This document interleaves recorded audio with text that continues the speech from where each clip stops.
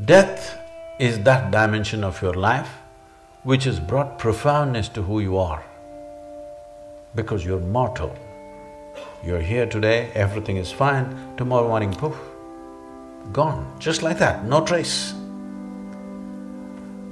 If you pay little attention to this aspect, that today I'm here, tomorrow I could just vanish and not leave a trace anywhere, if you just pay enough attention to it, if your attention is keen enough, then your life will light up, because that's where the key is. Everybody thinks death is the antithesis of life. No, it's in your mortality. All the secrets of your life are hidden.